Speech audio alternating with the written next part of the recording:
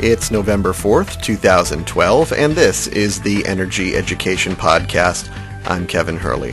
This podcast is a project of Fairwinds Energy Education, a nonprofit whose mission is to educate policymakers, the public, and the next generation on matters of nuclear power and safety. This week on the show, we'll follow up on Hurricane Sandy and its effect on U.S. nuclear power plants. We'll also talk about design bases. What does it mean, and how does it factor into what's happening today?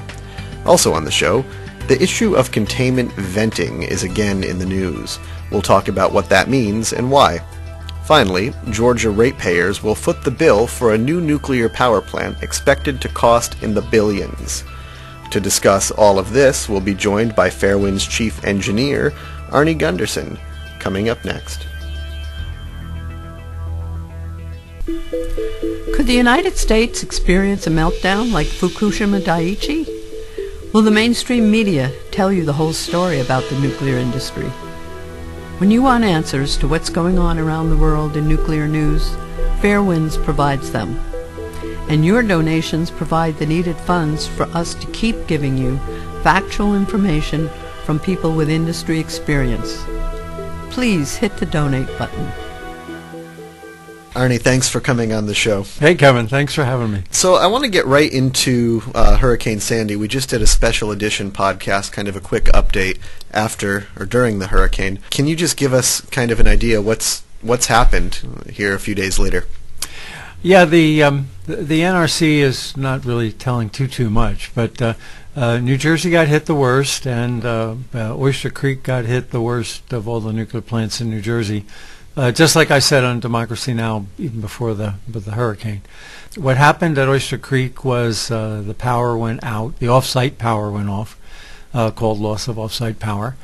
And then Barnegat Bay started to rise and entered the intake structure and was either just below or just above the safety-related pumps. They're called service water pumps.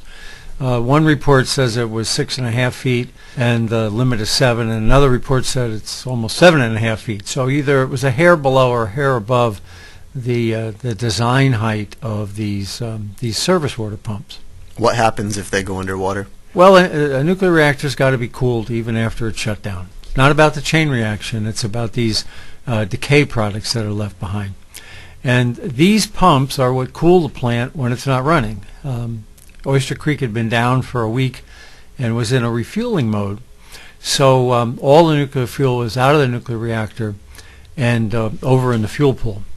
So the fuel pool had to be cooled as opposed to the safety systems that you'd have in place after when the plant's running. What happened next is that there's something called a PNO out, which stands for Preliminary Notice of Occurrence, and the NRC has said that the normal shutdown cooling and the fuel pool cooling were both lost at Oyster Creek, and also that there was a loss of off-site power. Now, so what that means is that the nuclear fuel pool started to heat up. And Oyster Creek started to bring in some diesel fire pumps. Apparently, they got the situation rectified before turning the pumps on. But they were in a position where they were bringing in diesel fire pumps in order to keep the nuclear fuel pool cool because of all the problems that they were having as a result of Sandy. Since Hurricane Sandy, the industry has really been bragging about how well their plants handled the hurricane.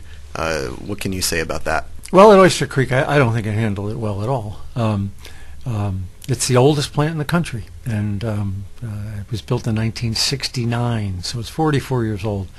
And I think what everybody seems to forget is that as a nuclear fuel pool gets hot, it starts to steam. You know, we've seen the pictures of the steam pouring out of the Fukushima fuel pool, for instance.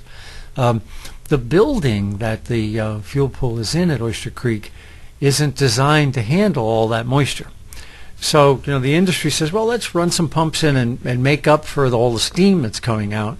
But of course the problem is that the humidity goes up in the building and all the wires start to short out. So it's not something that's been analyzed by the nuclear industry. High humidity in the reactor building is not something these plants are designed to withstand. So if I understand, then the water typically circulates through the fuel pool, but in this case it's getting hot, evaporating off, and they're just using fire pumps to put fresh water in. You got it. The normal temperature of a fuel pool is around 80 degrees, and it would, if there was no electricity and no pumps whatsoever, it would begin to boil in about 24 hours. So that's 300,000 gallons of water. So you think about it, going from 80 to 212 and beginning to boil in less than a day. There's an enormous amount of heat in there, and that means there's an enormous amount of steam. So yeah, if the making up for what steams out of a nuclear fuel pool is not a solution, because you're creating all this moisture that drips on the walls and causes all sorts of electrical problems. So apparently, and again, the reports won't be out for a long time if the NRC has anything to do with it, but apparently the pool did start to heat up, but not so much that they turned the fire pumps on. They were able to get the other systems back in place and begin to cool the pool before needing the fire pumps. So Hurricane Sandy, this event, there was no need for an evacuation due to the nuclear plant, but talk about if there were a need for an evacuation due to a nuclear plant. How is that possible in a hurricane? All the evacuation plans assume a nice sunny day. Yet Fukushima's taught us, and now Oyster Creek has taught us that it's likely that it'll be an act of God, some sort of a tornado, hurricane, whatever. And that area in New Jersey was decimated. I mean, roads were flooded, houses were washing down the street. It's kind of hard to evacuate when there's a house in your way. The other problem was that all of the emergency sirens were knocked out. So the plant was in an emergency situation called an alert status. It had no sirens, and all the streets were either clogged with sand, houses, or water. How could you have evacuated? Now, if Oyster Creek had been running, this would have been much more serious, because the service water was compromised, and it would have been difficult to cool the nuclear reactor. It's just one of those lucky things that it happened to be in a refueling outage as opposed to have been operating. It lost its service water for a period of time. It lost its ability to cool itself for a period of time. The industry seems to think that's acceptable, and I don't. It's not the only plant in New Jersey that had problems. On the opposite coast of New Jersey, on the Delaware Bay side, a plant called Salem was operating, and of course water is very high because this low pressure is creating the water to rise in the bay, and then a large wave came in and knocked out 5 of the 6 circulating pumps. Now, they're not safety related, but the plant was running at 100% power and had to suddenly stop.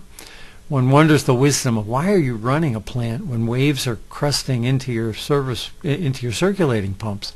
But in any event, it's down for perhaps an extended amount of time.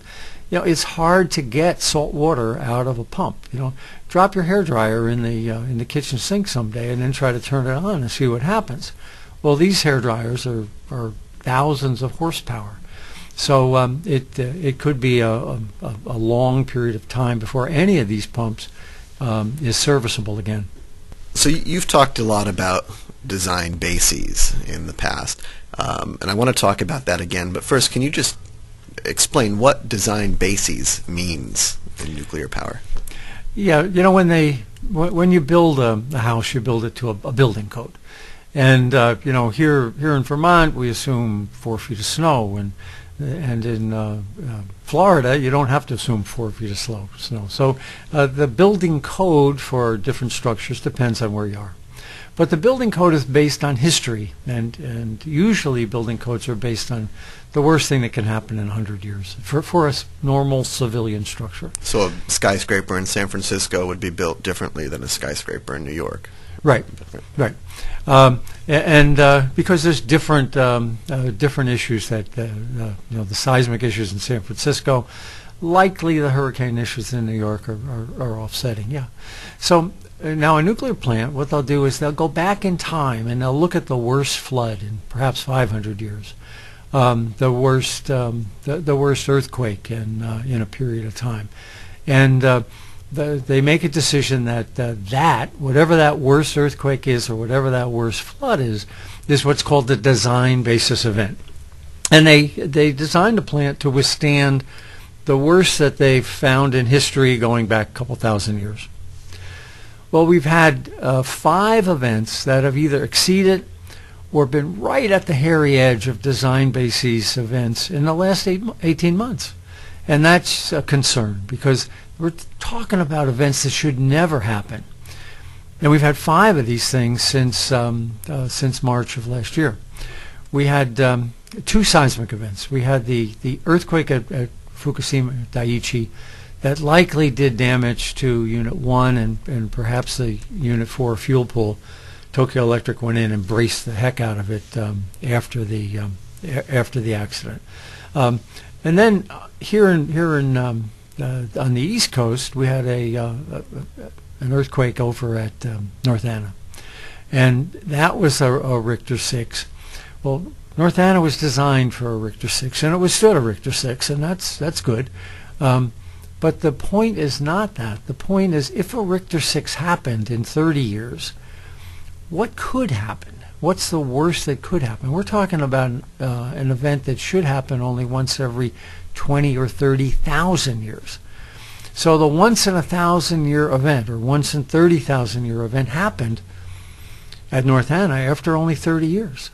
So what does that tell us about how well we've looked back in time and what East Coast earthquakes really could be to a nuclear plant? We're in that area of the low probability, high consequence thing. We're not talking about once in 100 years. That's not an adequate time frame to build a nuclear plant because you're dealing with something that can destroy a state. The other 3 were floods. We had obviously we had the tsunami at Fukushima. We had the flood at Fort Calhoun, and now we had this the Frankenstorm, Sandy, up the East Coast. And in all 3 of those, the pumps that cool the plant, the service water pumps, were at the hairy edge of what they were designed for at Fort Calhoun, likely over what they were designed for at Oyster Creek, and certainly over what they were designed for at Fukushima. So we've got situations that could create something we call the loss of the ultimate heat sink. And again, you can build a plant, you can harden a nuclear plant so it can withstand a tsunami or a tidal flood like we had at Oyster Creek with something called submersible pumps. But the industry doesn't want to spend that money. So what my advice is, we need to go back in time and look at what we have as a country determined to be design basis events and say, did we really make these plants strong enough? Because we've got an earthquake, a couple floods that might indicate that we're not building the nuclear plants as strong as they should be. So you're not arguing that the design bases, whatever a plant is built to withstand, that it would withstand, but rather that there's not much of I guess I'd say margin of safety. If it's just a little bit more than what it was built to withstand, then there's a problem. Yeah, let's look at North Anna. We're hearing the people that run the North Anna reactor say, well, it withstood the Richter 6 earthquake, or 5.8 or something like that, close. And of course it should. I mean, the engineers designed it to withstand a Richter 6, and they had a Richter 6. The problem is that if a Richter 6 happened in 30 years, then what's the probability of something worse? And it's got to be significant. And therefore, you don't build a nuclear plant for what happens every 30 years. You build a plant for what happens every 1,000 years.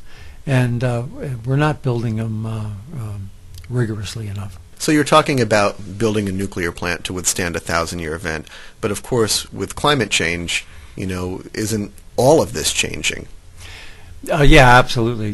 Let's take a look at Oyster Creek. It was finished in 1969, which meant it was started in 1960-62. Let's take a look at Oyster Creek. It was finished in 1969, which meant it was started in 1960-62. And engineers in 1962 looked back over the historical record and determined what the worst hurricane was that could hit the area. Well, in the 55 years since this plant was designed, there's been a lot of global warming effects. And so suddenly now we're seeing a lot more energy in our storms than were anticipated when these plants were built 50 years ago. The same thing at Fort Calhoun. That was the plant that was completely surrounded, and my quote there was, "Sandbags and nuclear plants don't belong in the same sentence." That plant never anticipated that the Missouri River would be a mile wide. It was only because of a little bit of proactive work by the NRC, thank you NRC, 2 years before, that forced them to increase their floodworthiness, that Fort Calhoun was able to weather that flood. It's very rare that I pat the NRC on the back, but that was one, Fort Calhoun.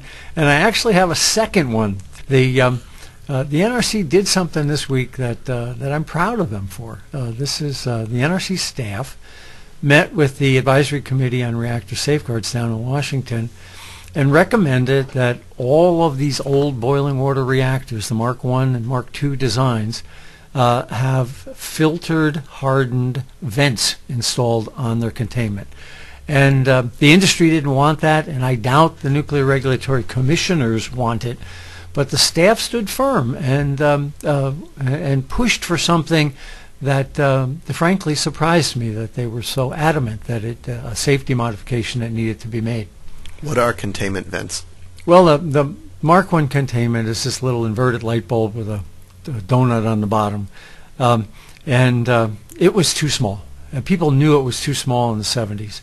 Now, I think they should all be shut down, and I'm on record that they should be. But when people realized that the Mark I and Mark II containments could overpressurize, the industry was able to convince the NRC that they shouldn't shut them down, but they could put a vent in the side of the containment. If you're going to contain, you contain. If you're going to vent, you vent. But you don't call it a containment if you've got a hole in the side of it. Well, all of those vents failed at Fukushima Daiichi, and all the containments leaked, and Unit 1, 2, and 3 all had explosions. So we know that filtered vents didn't work at Fukushima Daiichi, and the NRC now is demanding something called a hardened filtered vent, which is a little bit stronger Band-Aid than the Band-Aid that's on these plants now. So then, Arnie, I assume there's a reason we're talking about containment venting right now. This is an old issue. This has been around as long as the Mark I BWRs have been around. Why are we talking about it now? Well, that the hearing was this week is obviously awfully important. I think the other piece of that is that here's Oyster Creek was exactly that design. So we've got a problem at a Mark I reactor, just like Daiichi 1, and with simultaneously a hearing in Washington on that same type reactor design. So it's a confluence of events that. I just really felt like I owed it to the NRC staff to thank them for standing up for hardened filtered vents. At least it's a stronger Band-Aid than the Band-Aid we had before. But it will cost industry. It's going to cost around $20 million per plant. And if you remember the conversation we had last week, some of these plants are on the hairy edge of shutting down for economic reasons. So it could be the straw that breaks the camel's back and forces some of these plants to shut down, because no one wants to spend another $20 million on a 40-plus-year-old plant. And that's going to bring us, I suppose, to our next topic of conversation. The Vogtle plant in Georgia is coming with a price tag. If you can talk about that. Yeah, last week we talked about how the Kewanee plant was being shut down for economic reasons. Now, this is a plant that was 37 years old, but had a license to run till 60 years old, and it only cost $200 million when it was bought in 2005, and it was shut down by the company that owned it because they couldn't make any money. The nuclear plant staff and the fuel costs and all were much too high for the electric market that's out there now. Well, down in Georgia, they're building two plants at Vogtle, and those plants are going to be pushing $15 billion by the time they're done in 2016. They're claiming it might be $10 billion, but in fact there will obviously be cost overruns. Now, this week there was a lawsuit between the people building the plant and the people owning the plant. And the people building it say that the cost is going to increase by almost $1 billion, $900 million cost increase. Now, this plant is nowhere near done, so I'm sure there'll be more cost increases coming up, but a $900 million cost increase that they want the Vogtle plant to absorb. Let me make sure I'm understanding this. We talked about the Kewanee plant that was a $200 million plant, and it's being shut down for economic reasons. And this plant is $10 billion at minimum? Yeah, the cost increase at this plant is $900 million, which is 5 times more than the Kewanee plant ever cost. And yet Kewanee's shutting down, and Vogtle is basically saying, damn the torpedoes, full speed ahead. What's their plan to make money? Well, the Public Service Commission in Georgia is co-opted and controlled by the utilities that it's supposed to be regulating. And basically what they're doing is they're guaranteed 11% return on their money. So they're going to pony up, let's say use $10 billion, but they're going to get 11% for the life of the plant. This is a good deal for the utility. Now, the bad deal is for the people in Georgia, because they're stuck with a plant that's going to have enormous costs, and their rates are going to go up enormously. The cost at the bus bar, which is where the electricity leaves these nuclear plants, will be 2 to 3 times more than other sources on the grid. So why is Georgia doing this? It's a great question, and I wish I had a good logical answer. I don't have a logical answer. The Public Utility Commission is not looking out for the people of Georgia, but instead is making a real lucrative deal with the people that are building the Vogtle reactor. It sounds like, to me, the owners of the Vogtle reactor have a better financial situation than Fairwinds Energy Education. Yeah, I think they'll spend more on lawyers' fees in a day than Fairwinds uses in a year to keep this site up and running. Which, dear viewers, I hope you can do something about. Any contribution is great. We're grateful for, and every day when I walk to the mail and find a note and a check, I am forever grateful.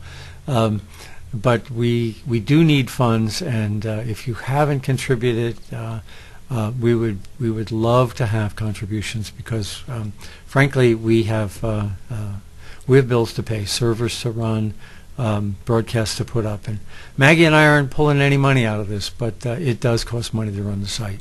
So let's think of the Vogtle plant and $900 million cost overruns, and we'll take 1/10 of 1% of that. Last bit for this podcast, Arnie. We have a listener question asking. We have a listener writing us in. He's asking why, when radioactivity measurements are taken, why are we only seeing cesium being reported? Why not any of the other radioactive isotopes that we know are out there? Well, the Fukushima Daiichi plant released hundreds of different isotopes. A lot have decayed away already. But cesium is particularly easy to find. It gives off some very characteristic energy, and you can say, "Whoop, that particular decay was definitely cesium. So we measure cesium because it's easy to measure. That doesn't mean that the only thing out there is cesium. We know there's other isotopes, but they're much more difficult to measure.